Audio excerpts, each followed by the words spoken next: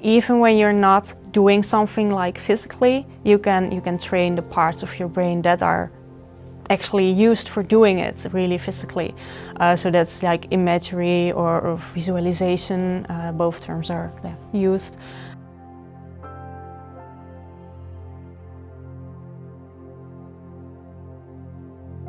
Hi, I'm Maya. I'm a Dutch professional triathlete, and yeah, I'm gonna race the arena games of Super League this weekend. Further into Beth Potter, and there is Maya Kingma coming up on Potter.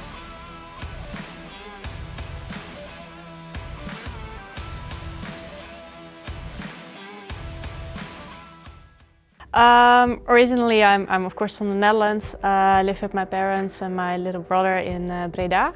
But when I was 17, I moved to the south of the Netherlands. So that's actually where the National Training Center for Triathlon is located.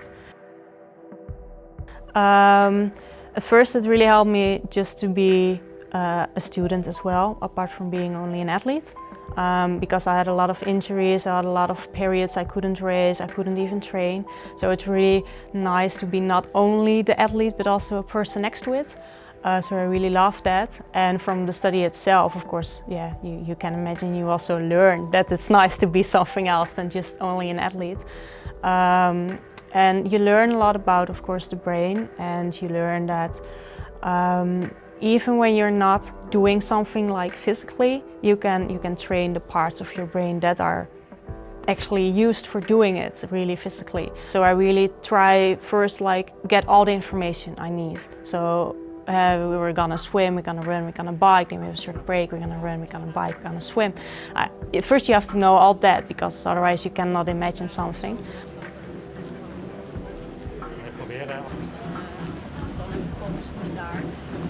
But before I went to bed, actually when I'm in bed, as we saw the venue, try to visualize the race.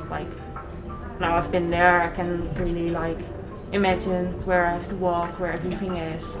So that's what I did as well. I have to wait another one. Especially with imagining movements, you have actually kind of in the middle of your brain, you have a part of your brain that is especially for movements. And if you imagine, you really try to imagine that you're moving something, like you're drawing or you're swimming or cycling or whatever, that part of your brain becomes really active, and you can measure that. So then you can tell a computer yes or no, because if you see highlighted yes and you want to say yes, then you start imagining really hard that you're doing something. So yeah, I actually see, and I used it, that the brain can be active and can be trained while even laying just in bed, not moving. What are you thinking now? I was just in transition from the treadmill to the bike. So I'm really trying to go through the whole race. I'm not gonna do every stroke and every step I have to do, but mostly the most important parts. So the start, I try to feel the nerves before the start signal for the swim. Then I try to imagine at least the dive into the water, making some strokes, and then of course I go quickly through the 4 laps we have to swim. Then imagine okay, I have to push the button, I have to come out of the water, I have to take off my cap and my goggles, put them in the box. Then I'm gonna run, and you have to run behind the treadmills. I'm on treadmill 4, so I'm gonna try to run to there. Then I'm trying to figure out, imagine putting on my shoes, jumping on the treadmill, getting that on speed. So I really try to feel the nerves as well, so not just gonna swim. No, I really try to stand there, know the cameras will be there, know the competitors will be there, know I will feel nervous. And then imagine every stroke. Actually, I do. Think about what I might think during the race. Maybe I don't see something, maybe I do, maybe some water comes in my goggle. I really try to think about all that and what I do if that happens. So some people think or say at least, that if you imagine your race, you should only do the winning part of it. So everything is gonna be perfect and I'm gonna win this race. I also believe that helps also with the nerves. But for me it really helps also to imagine what if something doesn't go right, and especially in triathlon so much can happen.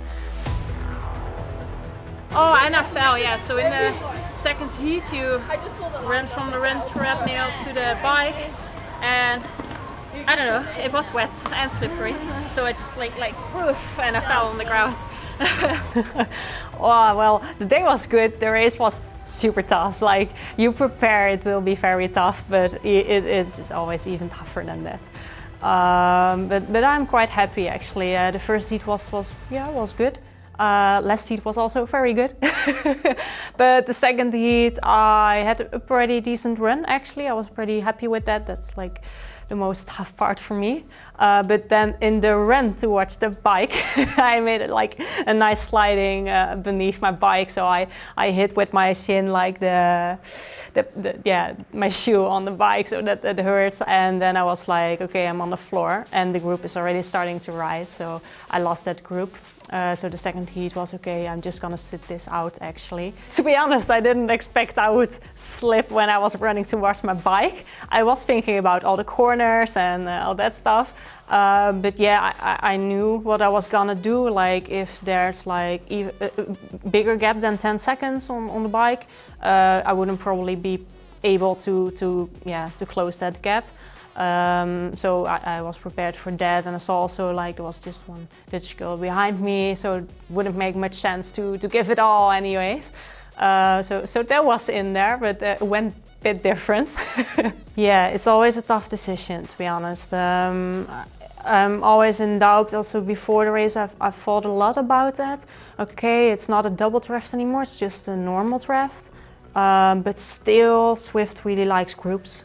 And if you're not in a group, you can push the same watts, but if the group is pushing that watt as well, you're not going to close that gap. So that's really tough, because normally if it would be 10 seconds on the road, I would go for it. Like, don't thinking, I would go for it. And now you have to think actually, and yeah, I think it takes some courage to not do it. So I was a bit, yeah, I thought about it a lot before the race. I think if I didn't thought about that before the race and I was in this moment, I would probably have gone all out anyways. These things happen, and in this format at Super League, especially inside in the raining games, I was prepared for that. So I really love to race here, and it really helps me also preparing for the next races, because I do have the nerves before and I go through everything I have to do for a race. So it's a really nice prep for Yokohama actually. But yeah, I knew things could go wrong, and we just saw Marco like with the treadmill. Yeah, things like that can happen, and I was prepared that it could happen. But yeah, of course, it would be better if it didn't happen. Yeah. That group of three in Kingma, Goodeye and Scrange are together, and they're putting out big power to keep that group together. They're trying to stay away from Woff and Beto. Rachel Klammer a lot further back than I anticipated her being. She's not having a great stage one. Beth Potter, and there's Maya Kingma coming up on Potter.